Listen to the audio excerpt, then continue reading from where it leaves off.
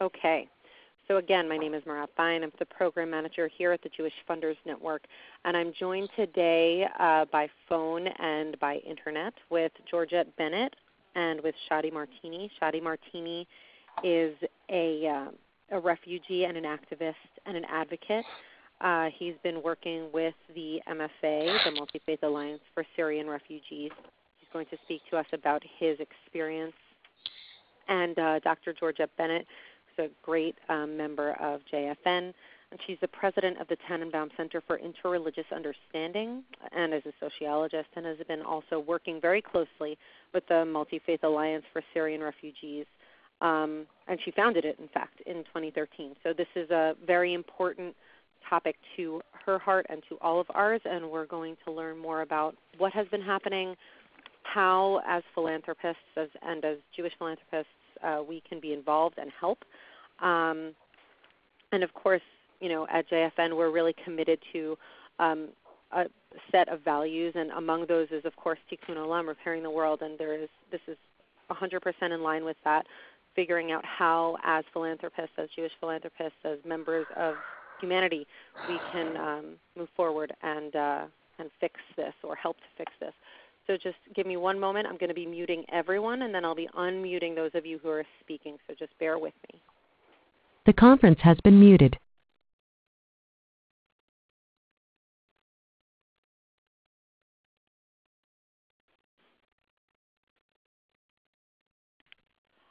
All right. So now we have both Shadi and Georgette have been unmuted, and without further ado, I will let you take it away. Georgette? Thank you very much, Marav, and thank you to all of you for your interest. Some of you are coming into contact with the work that we're going to be describing for the first time, and others of you who are on the phone I know have attended previous sessions with us, and some have even provided very important support for the work. So I thank you for that. The way that we're going to structure this presentation is to give you first an overview of what the situation is.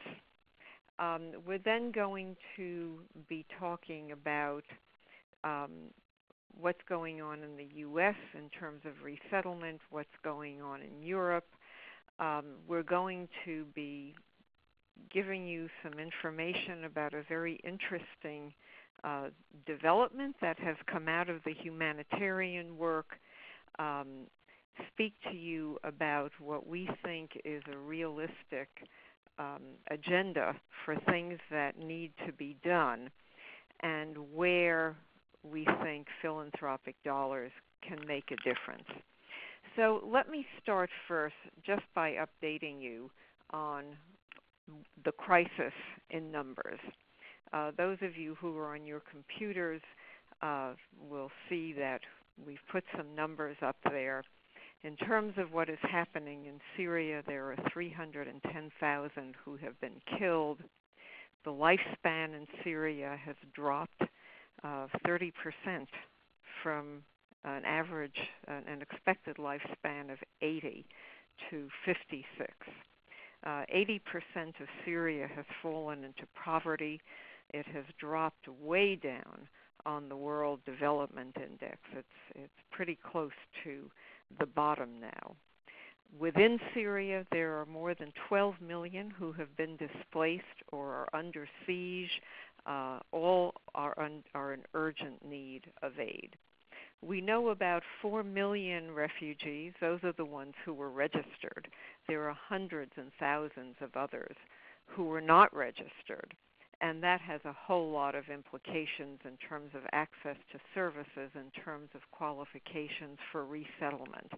Most of the refugees right now are in Jordan, Lebanon, Iraq, and Turkey, although almost everything that you're hearing about right now is the flood of refugees who are in Europe. Now, as Shadi will tell you, they've been going into Europe for quite a while, but it took that image, that horrific image of the Syrian toddler washed up on a beach in Turkey to suddenly galvanize the world. And that's one of the reasons that so much attention is now being paid to Europe. But we shouldn't forget that relatively few refugees are in Europe. That's not where the biggest problem is. 80% of the refugees are not in camps where they at least have access to a modicum of services. 80% of them are in effect squatters.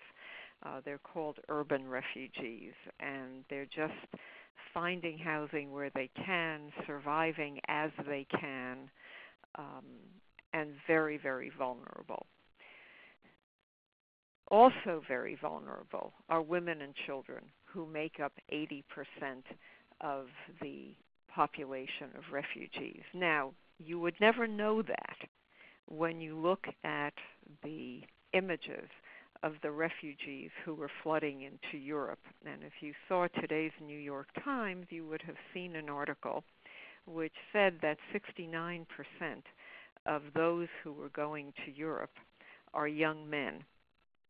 And unfortunately, that creates the impression that you have young, strong people who make up the majority of refugees. But in fact, what it really means is that the most vulnerable refugees are being left behind because, of course, the ones who can undertake this dangerous voyage are not the most vulnerable ones. They're the strongest ones, and it's an expensive voyage, which also means that it's likely that they have more resources than the ones who are being left behind. And Shadi will be able to expand on that as well. So that's an overview of the crisis in numbers. Now, UNHCR is the UN agency that is charged with running the refugee camps, with registering the refugees, with providing direct services, with reaching out to the most vulnerable refugees in order to register them and get them ready for resettlement. UNHCR tries very hard, but it's completely overwhelmed by now. For one thing, there's a 60% funding gap in the $1.5 billion that they need to get through this year. The collapse of the euro has contributed to the faltering finances of UNHCR. And so they're not in a position now where they're able to reach out to the most vulnerable refugees, because the most vulnerable refugees are the ones who are the least likely to present themselves. And that's for a range of cultural reasons, including shame. Many of the women have been victims of gender violence. Some of it has to do with illiteracy, not being able to manage the forms. So these are refugees who really need to be found because they're not likely to present themselves. Now, UNHCR is also the most important source of referrals for resettlement. And for quite a while, UNHCR was not able to get enough refugees into the pipeline for resettlement. That's not true right now. Right now, UNHCR is actually a little bit ahead of the game, and they now have 20,000 refugees earmarked for referral to the United States. The question is whether the United States is in a position to resettle them. Now, as you can see on this next slide, there are more than 300,000 Syrian applications for asylum in Europe. UNHCR has requested of the worldwide community that 130,000 be resettled.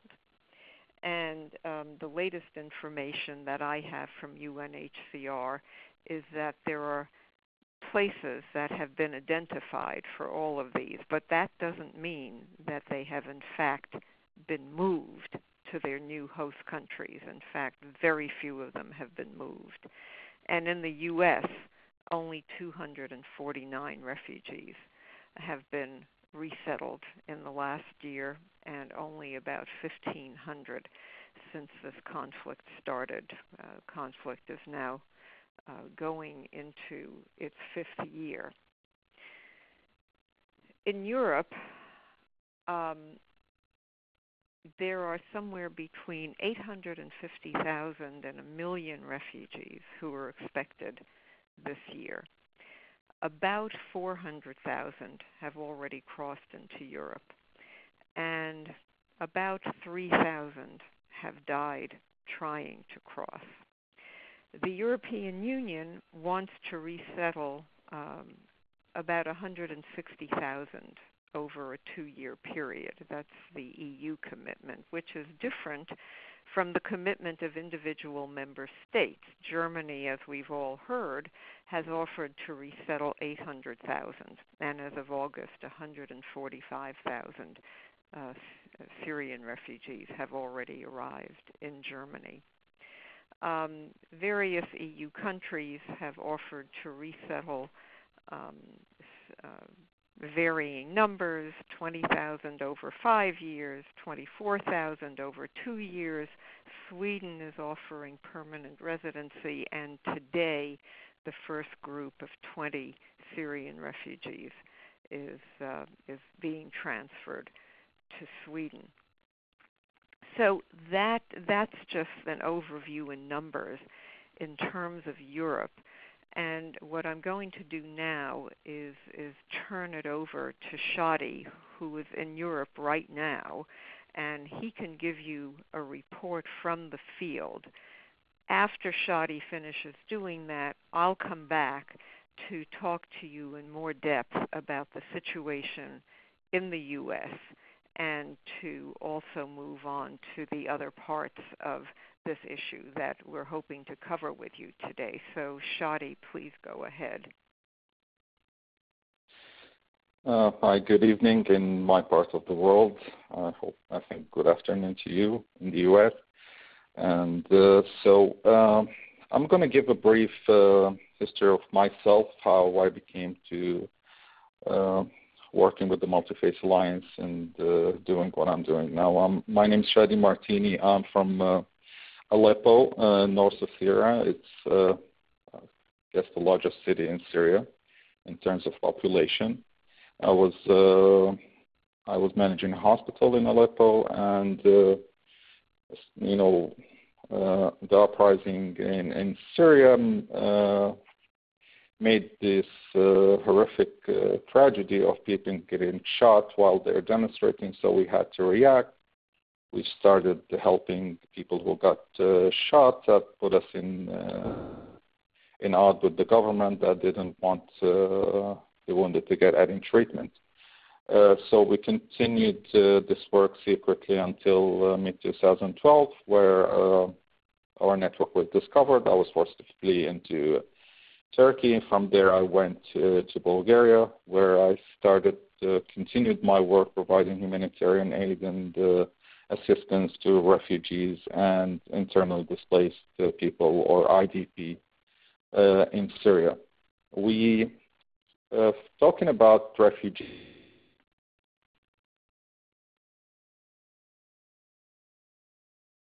Shadi? Yes. You cut out just for a second, so I don't know if you're on what kind of line you're on. I'm using the net to connect. Okay. Well, you're back now. Anyway, carry on. Okay. Sorry about that. No, just tell me when I'm cut off, please. So we were since I was stationed in Bulgaria, and at the beginning there was not a lot of influx in refugees the first year, 2011. 2012 was a little bit of refugees trying to cross into Europe, but we saw a major increase in number in 2013, and mainly the route that people were taking to go into Europe was through Bulgaria, and it's the second Balkan route. The first one was Greece, but Greece at that time was increasing their security on their borders. They were harassing people. They were sending them back to Turkey. and people weren't using the seas. So we had about, in the span of 3 months in 2013, about 20,000 mainly Syrian refugees crossing into Bulgaria. Of course, Bulgaria is a very small country. They weren't prepared for that, so it was a very big hardship for the refugees. It's a poor country, doesn't offer a safety net for them, and most of the people really didn't want to stay in Bulgaria. They just thought that they could cross through and go to other Western European countries, and the main target was Germany because of its social system for refugees, the benefits that they get, the medical care that they get. So people thought that they could get better treatment in there and care. So, but they were stuck there because the Dublin regulations states that when you go into one European country and you're registered there, you have to stay there. Of course, in 2014, there was a lull of refugee situation. Bulgaria enforced a lot of restrictions. Greece, the same thing. Then came 2015. What we saw is a big increase due to the situation in Greece, where you had political turmoil and economical turmoil, and the ability to cross the waters from Turkey to Greece. And Greece was allowing refugees to just pass through it, to go to Macedonia and then to Serbia, and from there to Hungary and to Germany, their final destination. So what happened really, and regarding these images that I'm seeing that a lot of men are there, the big number of there. So I want to make some remarks regarding Syrian refugees especially. According to the European information for last year, and I'm talking from June 2014 to June 2015, actually the first asylum seekers who sought asylum in the European Union, Syrians, are only 21% of the total number of asylum seekers over there. After that are citizens of Afghanistan, then Albania, and there's a big increase from refugees from Iraq. But in the last 2-3 months, of course, the situation is a little bit different. The main route for going into Europe is the route through the western coast of Turkey, going into Greece, the islands across from the Turkish shore, and then going to the mainland in Greece. And over that span, we had mission on the Greek-Macedonian border. So we did some analysis, and since we are Syrians and we know the difference between, in Arabic, you need to know the difference in the accent to know which person in which Arabic country. So if you're a Syrian, you're identified this person as an Iraqi, even though he says from Syrian. So the problem is a lot of people are saying that they are Syrians. So our information told us, and the people we saw that about only 40% of people crossing actually are Syrians. The rest are not, but they're getting fake IDs and fake passports to state that they are Syrians because they believe that they could get asylum much faster and much easier because of the situation in Syria. And mainly this segment of population, especially from Iraq and from Afghanistan, because of the long trip from Afghanistan, mainly they are men crossing. Of course, there are some families, but most are men. And Iraq also mainly are men. In Syria, you have an increase of men due to one reason, and that is youngsters who are getting into the age of the draft in Syria.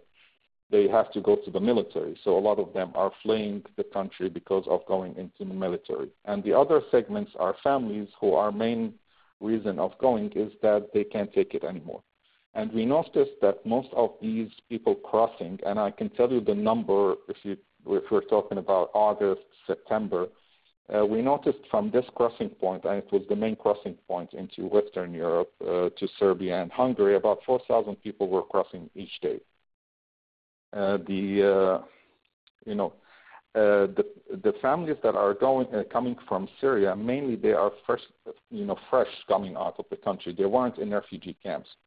A lot of them are telling us that they left Syria just in the last month, and the reason is that they just can't take it anymore of this, the intense bombing campaign that is going on, and because of the shortage of electricity, water, food, supplies, and everything. They just can't work. Of course, some people are leaving from neighboring countries, but we noticed a big increase from people leaving from inside Syria directly trying to make it into Europe.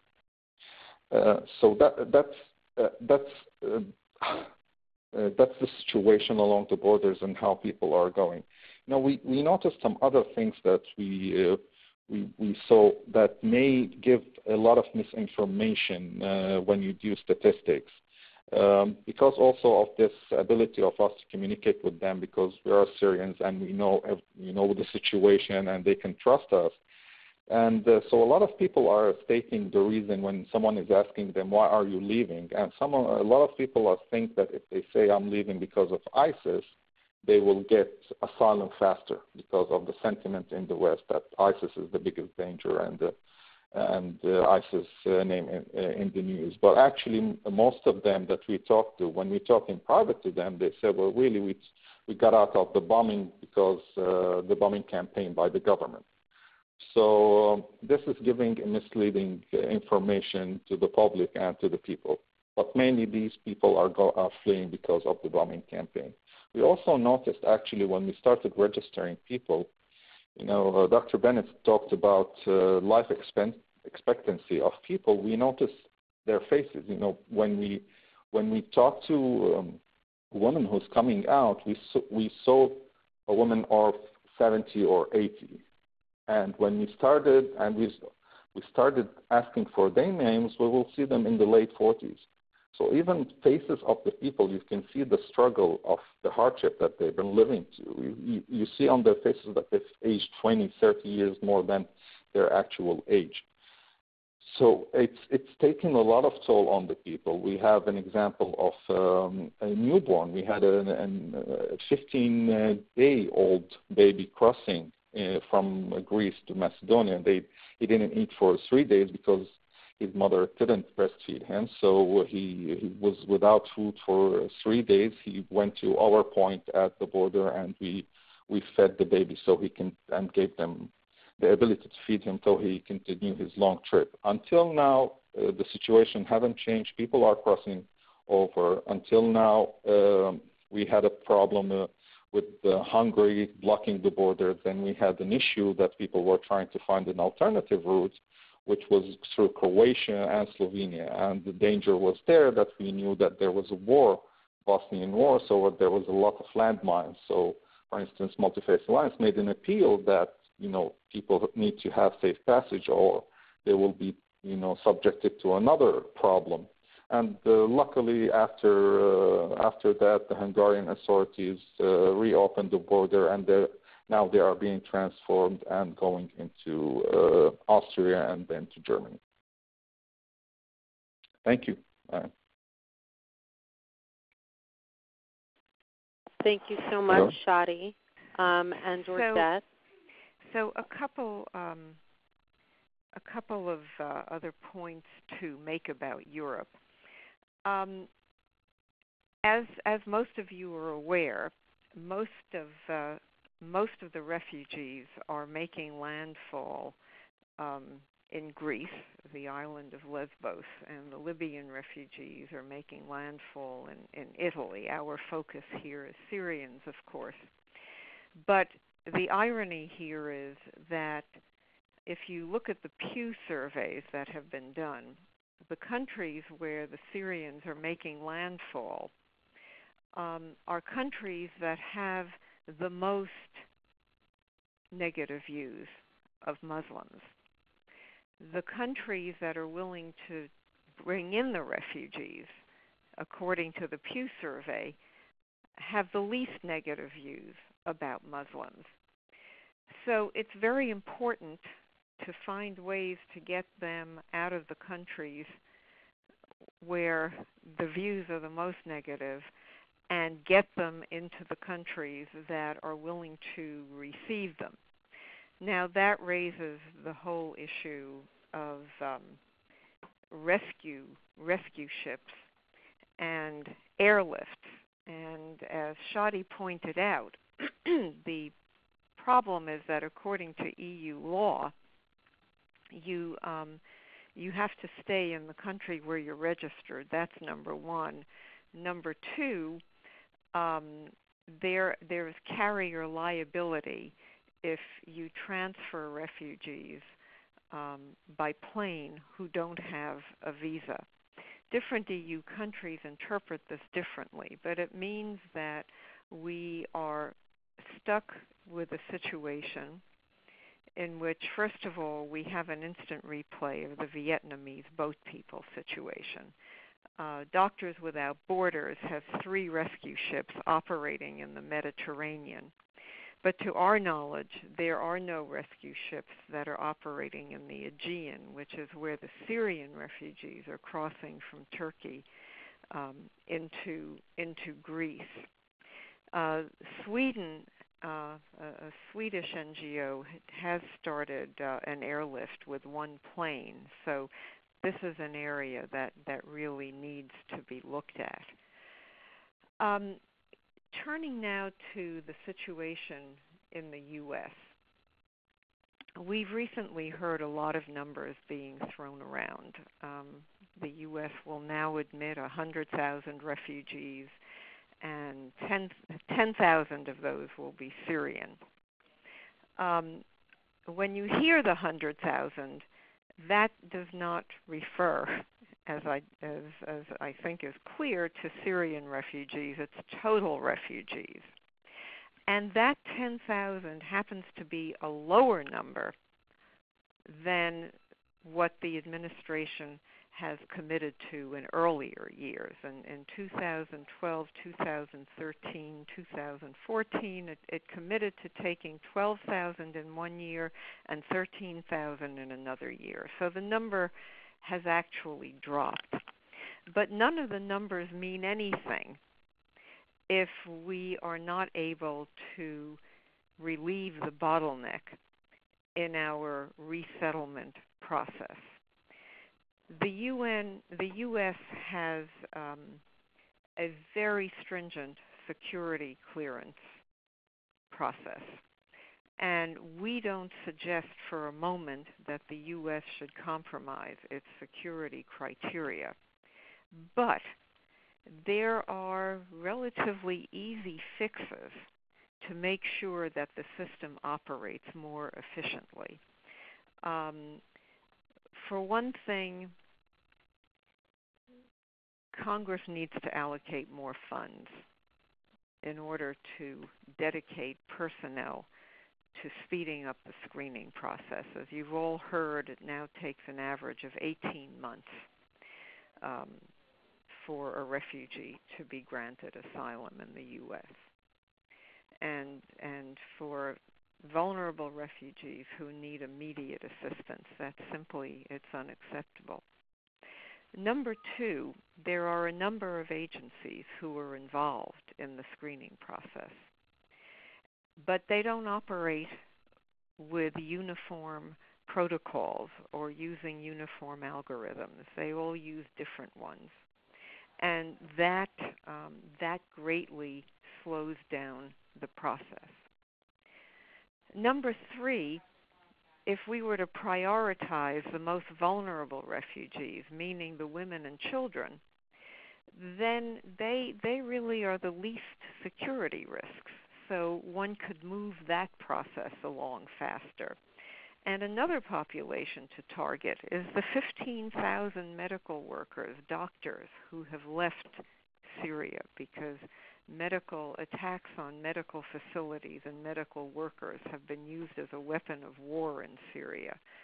And Shadi could tell you some horrific stories about what has happened to those who did not flee Syria. But we have in the U.S. so many communities that are underserved in terms of having medical workers.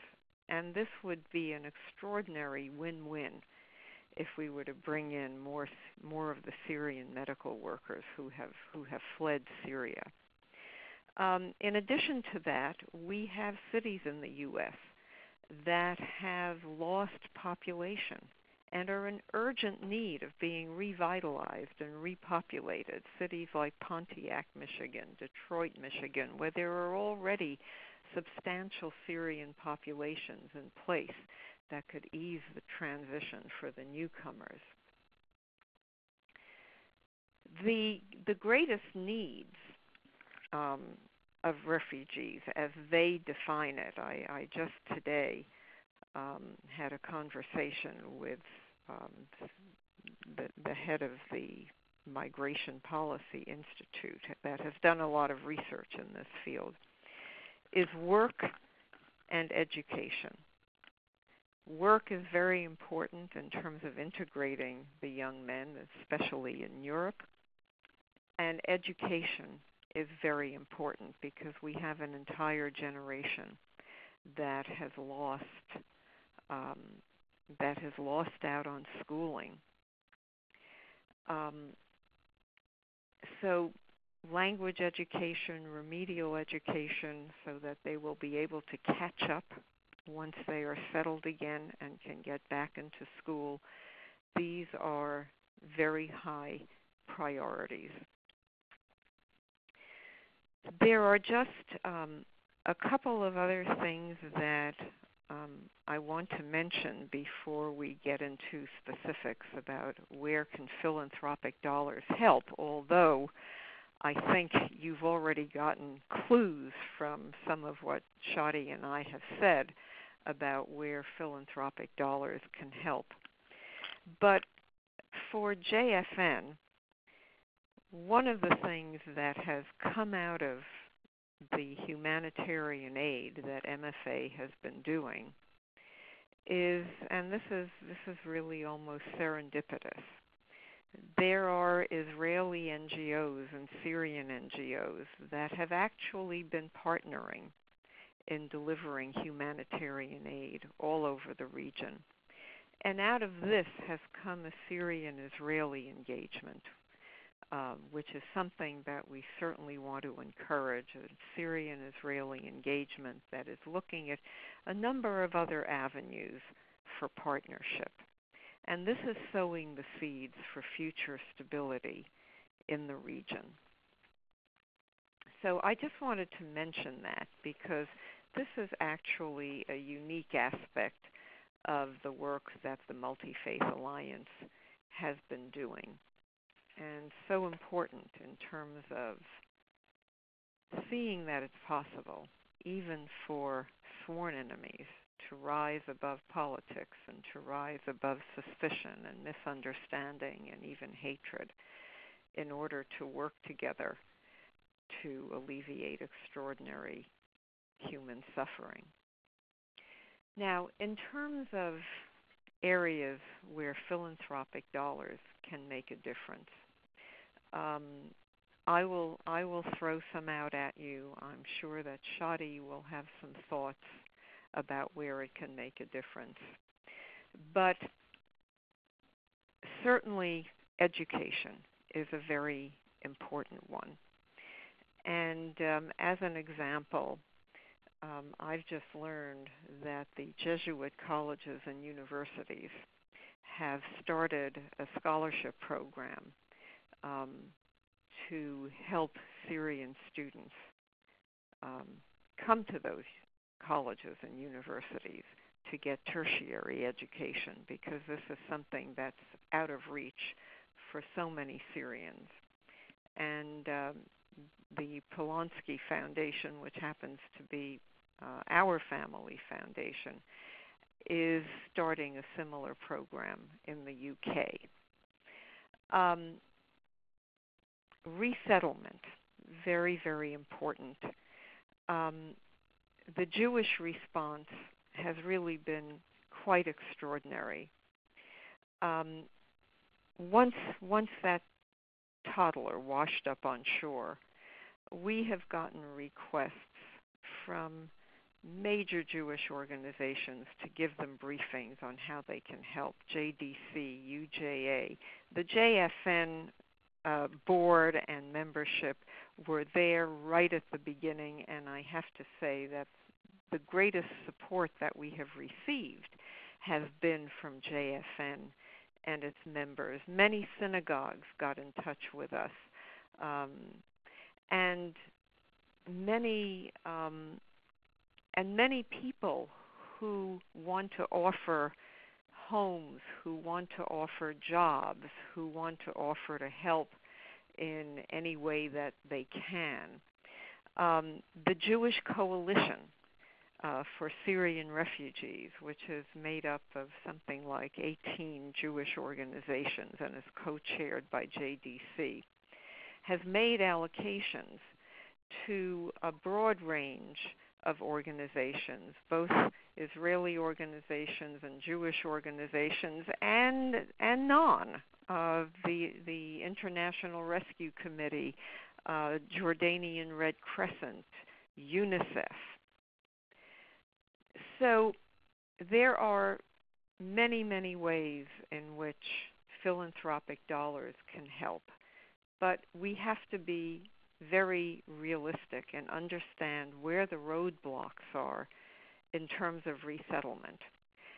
And it would be very good to put some philanthropic dollars into advocacy so that we could relieve the roadblocks that are preventing resettlement in the U.S. I'm going to put up on the screen just a few of the organizations with which the Multi-Faith Alliance has worked, where you can donate. And they work on different aspects of the problem. Trauma treatment is extremely important because this is a highly traumatized population. They cannot get on with their lives until the trauma is addressed.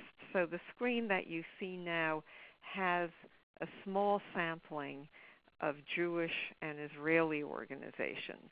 Israeli NGOs, a number of them, are operating all over the region, also in Greece right now and elsewhere. The next screen I'm going to put up, which seems to have disappeared, is for other organizations. Here we go, which are not Jewish and are not Israeli. And again, this is just a small sample. We can give you a long list of carefully vetted, reliable organizations. We've also taken the liberty of putting the Multi-Faith Alliance for Syrian Refugees on that screen because the four aspects of our mission really go to the heart of many of the things that need to be done. Shadi, do you want to mention any other areas where philanthropic dollars would be very, very useful strategically? Oh, yes, thank you. Yes, of course. Well, you mentioned one, that is education, that is very important for us. What we're facing in Syria is really a lost generation. We have a lot of areas inside Syria and neighboring countries that we have a lot of people that are, a lot of children especially, that are not getting education or a good quality education. And some of them have been targeted by groups who want to radicalize the young population of Syria, which is very worrying for us. And this is why a lot of organizations that have open schools in the area, so they can, give an education to these youngsters that is, how to say it, more compatible with the, I don't want to say Western, but like mainstream ideas, and not to be radicalized, that to concentrate on education, on science, math, and not on the radical Islamic fundamentalist teachings that some groups are trying to do. So it's a battle for the future, and a lot of Syrians and Syrian organizations are trying to do their best, because we feel that radicalized population, in the first hand, it's a danger for Syria and for Syrians, and of course it's a danger to the whole world. And another thing that we try to do is we try to give people the ability to sustain themselves. So through opening of workshops and trying to teaching them languages, or doing continuing education, so they can start over, because a lot of them could work in Syria, but their diplomas or couldn't give them the ability to work in other countries, and not to mention that a lot of the neighboring countries doesn't allow refugees to work. So it's a very tough situation when a person doesn't have work, or his children doesn't have education. So this is forcing a lot of people to make a very, very tough decision, even risking their lives to find these things somewhere else, or going to more radical organizations that are preying on the weak to make their own agenda. So I really need to concentrate on education. Of course, the medical field is also a very important one that we work on.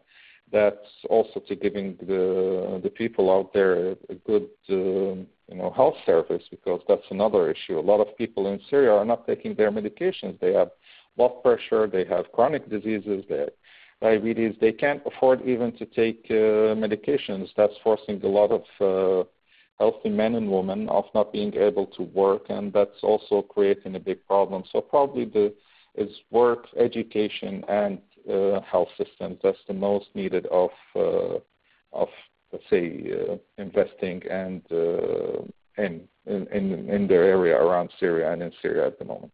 Thank you. So before we open it up for questions, let me just say one word about Jewish values.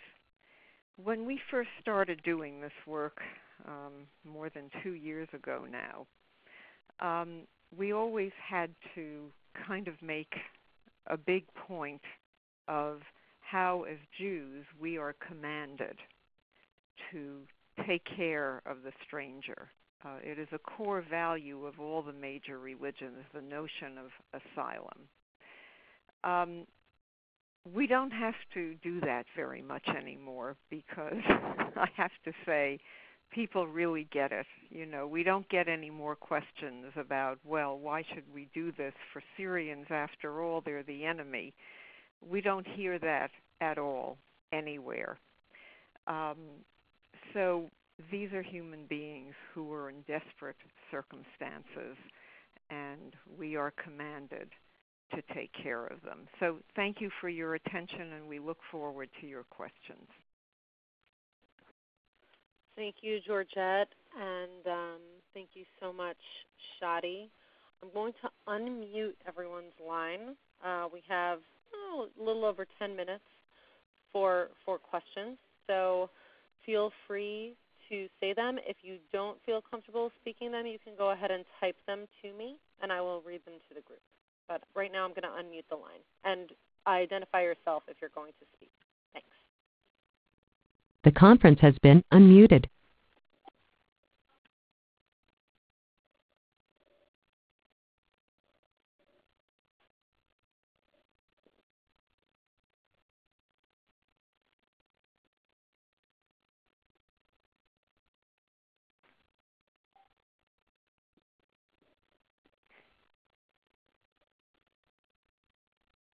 Is it something we said or didn't say? Sometimes there are no questions. That's okay. It's a lot of information to take in. So I'm going to just give you guys a couple more seconds to decide if you have questions. And if you don't, then that's okay. We will be posting this and sending out the recording along with a brief survey to let us know how we're doing. Could we ask the group whether we have addressed or provided them with the kind of information that they need in order to do their own thinking about this. Meaning in the survey? Or I think just she meant right on the now call. No, on the call. I just want to make sure that we've provided everybody with what they need and what they were looking for. Well, will we have access to the screens that show the organization? Excuse me? Somebody was saying something about the screens that show the organizations. Hello? I think the person, I don't know if the person's off, but I wanted to answer your questions. I think the person was asking if we can get access to the information to the document that had the list of organizations if we weren't able to quickly jot them all down. Yes, I will be sending out the slides along with the recording. So all of that will be on there together, the video recording along with all of the sound, and I can send out the slides as well, no problem. And I can't speak for others, but I can say that this was extremely helpful, and it answered all of my questions, which is why I have none for you now. But really put in context, not only put in context, I think what was most helpful for me is where the dollars would be the most helpful, and which areas are most strategic as far as intervention. So thank you very much. You're welcome. We could also give you some examples of what the some private sector people have been doing. Lord Weidenfeld in London, for example, is rescuing 1,000 families. He's part of a group and evacuating them to Poland. And one of the member foundations of JFN, I won't name it because I haven't been authorized to do that, but they want to bring in Syrian agricultural workers and provide farming jobs and housing and transition services. So those are just a couple of additional examples.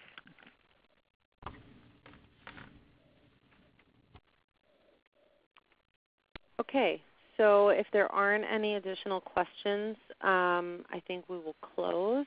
If you do come up with anything, you can email me or Georgette. I can send any questions to Georgette, should there be any. And Janet, I saw your question about sending a list of organizations, so we will do that as well. And Georgette, maybe if there are any additional ones to the ones on the slides. There are plenty. Fabulous. All we wanted to do was to give you a small sample. And great. Hello, Janet, and thank you for everything. Fabulous. So we'll be in touch afterwards. I'll make sure I get a more comprehensive list from Georgette and Shadi. And just thank you all for this fantastic call and for taking the time to learn about this important issue. And of course to Georgette and to Shadi for giving us such a thorough presentation that we actually don't have any questions other than how we can help.